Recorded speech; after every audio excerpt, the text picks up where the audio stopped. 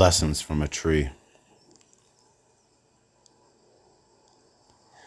Trees have always been the most penetrating teachers.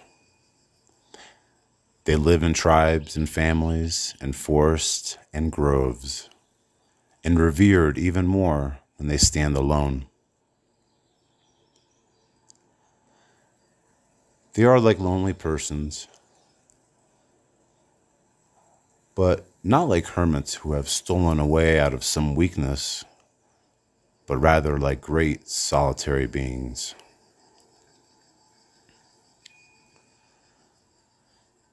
In their highest boughs, the world rustles. Their roofs rest in infinity, but they do not lose themselves there. They struggle with all the force of their lives for one thing only: to fulfill themselves according to their own laws, to build up their own form, and to represent themselves. Indeed, nothing is holier, nothing is more exemplary than a beautiful, strong tree. And when a tree is cut down and reveals its naked death, its wound to the sun, one can read its whole history in the luminous inscribed discs of its trunk. In the rings of its ears, its scars, all the struggle, all the suffering, all the sickness, all the happiness and prosperity stand truly written. The bad years and the good years, the attacks withstood, the storms endured.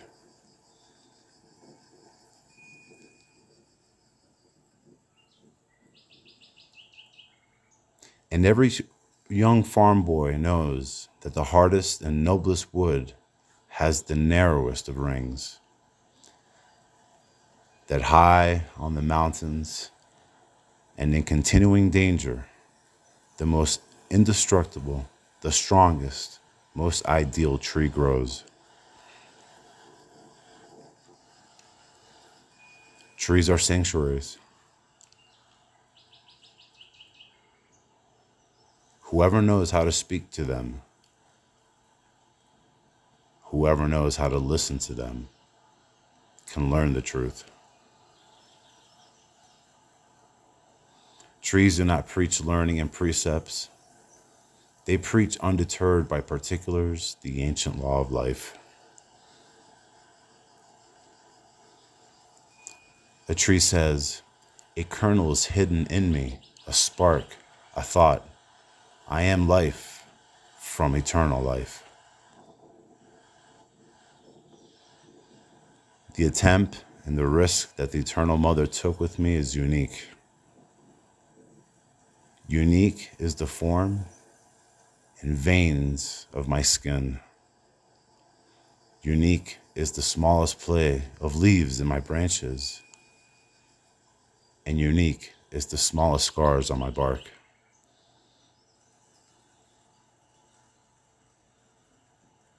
I was made to form and reveal the eternal in my smallest special detail.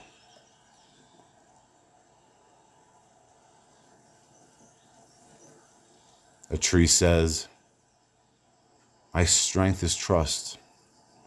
I know nothing about my fathers. I know nothing about the thousands of children that every year spring out of me. I live out the secret of my seed to the very end, and I care for nothing else. I trust that God is in me. I trust that my labor is holy, and out of this trust, I live.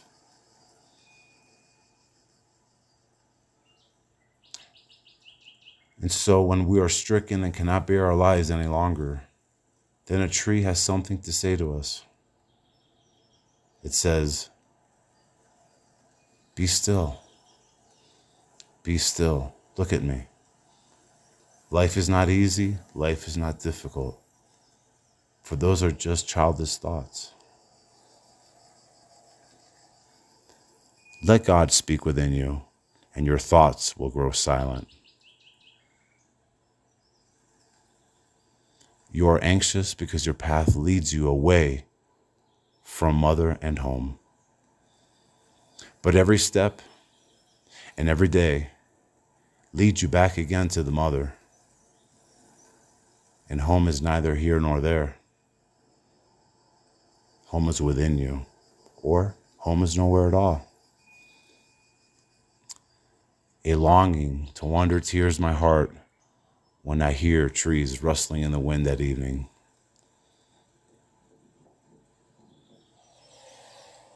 If one listens to them silently for a long time, this longing reveals its kernel, its true meaning. It is not so much a matter of escaping from one's suffering, though it may seem so, but rather it is a longing for home, for a memory of the mother, and for new metaphors for life. It leads home. Every path leads homeward. Every step is birth. Every step is death. Every grave is mother. So the trees rustle in the evening when we stand uneasy before our own childish thoughts. Trees have long thoughts, long breathing and restful, just as they have longer lives than ours. If we don't listen to them, they are even wiser than we are. But when we have learned how to truly listen to trees, then the brevity and the quickness and the childlike hastiness of our thoughts achieve an incomparable joy.